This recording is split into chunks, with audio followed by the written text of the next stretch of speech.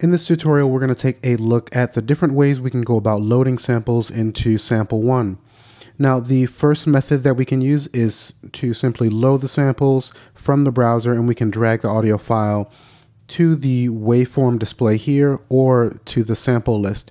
So if I just go ahead and move that to the side, open up our browser, come to a sample, this snare here, I can drag that to the waveform display or the samples list here, and then just drop that, and we've got that loaded into Sample One. Now that I have that first sample loaded, just keep in mind that if I were to come to a second sample and then drag this to the waveform display, it will replace the original sample. If I would like to load something in addition to the one that we have, then I can just click, hold, and drag that to the sample list. So now we have both of these loaded. We can select them by clicking once to edit. Now we can also load samples from a Finder or Explorer window. So if I go ahead and bring up this Explorer window with some samples, I can just click, hold, and then drag that to our sample list, and we've got that loaded. Another option that we have for loading samples into Sample One is we can actually pull an audio event from the arrange view. So here I've got a kick on this track. I could just simply click, hold, and drag that into our sample list, and that's now loaded.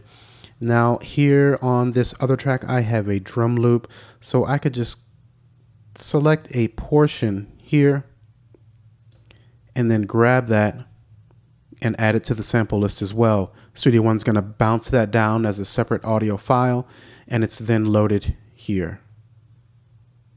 At any point we would like to remove a sample, we would just right click and remove the sample. If we have multiple loaded that we'd like to remove, we could just right click and choose to remove all. Then we have a warning saying you'll lose your data, but if that's what we want, just click continue.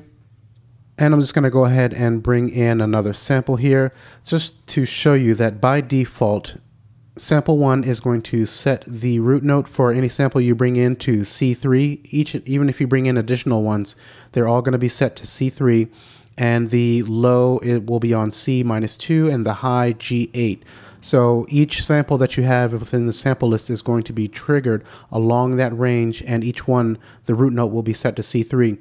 Now, if you're new to sampling, the root note simply means this is the key that, or middle C on your keyboard. When you press that key, the sample will play back in its original pitch, and it won't be pitched up or down or sped up or slowed down depending on where you're playing. The C3 is going to give you that original sample at its original pitch. Now, if you'd like to change the root note for any sample, just be sure that you have it highlighted, that you can click and then manually enter in a value there, or you can just press the key that you'd like it to be assigned to on your MIDI controller, and then that will populate by itself. We can also just click, hold, and drag up or down to change that.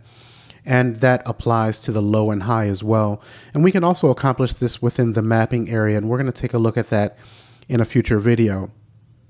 Now, there's one other way that we can actually add samples that I forgot to mention, and that's by clicking on this plus symbol here. And then we can come to our samples. We can highlight and then even audition by clicking the play here within the Explorer window. I'm just going to go ahead and click open. That's been added.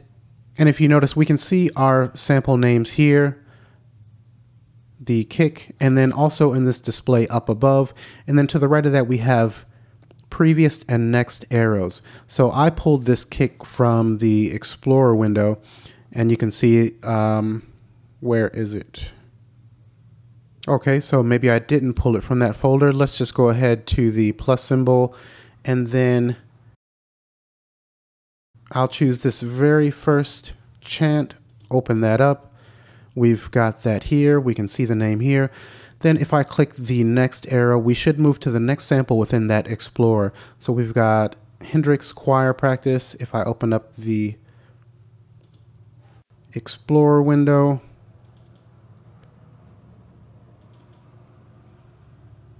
Hendrix Choir is the next one, and we can see that that moved on. I'll click next. We've got Snare Wiggle, which is here. So you can see you can quickly access different samples within a folder that you've pulled from by using the previous and next arrows. Now I'm going to go ahead and right click and choose to remove all, because Sample 1 has a feature that will allow us to slice up any rhythmic material that we bring in. So if I come to a drum loop here, say take number 6, I will hold down Shift, then click, hold, and drag that into Sample 1. You can see it says slice and add sample. I'll release, and we can see that this sample has been sliced up automatically. And so the first slice is going to go on C1, and each additional slice will receive its own root note, and its playback will be restricted to that root note on up the keyboard chromatically. So if I go ahead and scroll up to the top and select this first slice, we can see that that starts on C1 as the root note, and its low and high is restricted to C1. And then as I move to the next, we can see C sharp 1, C sharp 1, low and high are restricted to that root note, and so on. So then you can just trigger these chromatically up your keyboard beginning on C1. And of course, if you would like to adjust the start and end playback of any of the samples, you would just select that particular one. Then you can use these triangles down at the bottom to fix any issues that you may have with where the slices were automatically placed. And I'm going to right click and remove all, continue, and then let's just bring in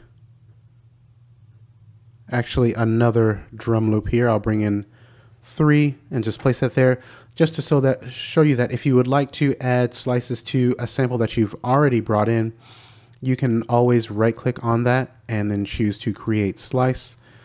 And then we can see, I'll scroll up, select this first one, and this actually starts on C3 because that's what Sample 1 set the default root to when we initially brought it in. And I'm just going to right click and remove all again.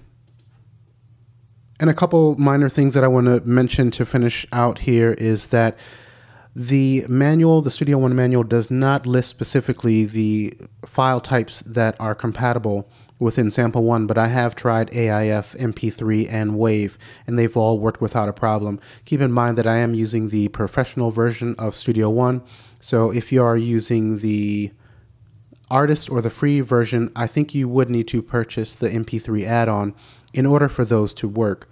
And then finally, if you notice here, we have this display where it says 0 bytes. This is actually going to give you kind of a running tally of the amount of samples that you have loaded in megabytes. You can see that as I continue to add these to the sample list, that increases.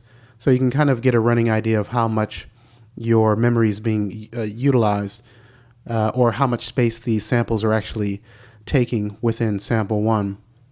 And again, we can load up to 96 samples within Sample 1.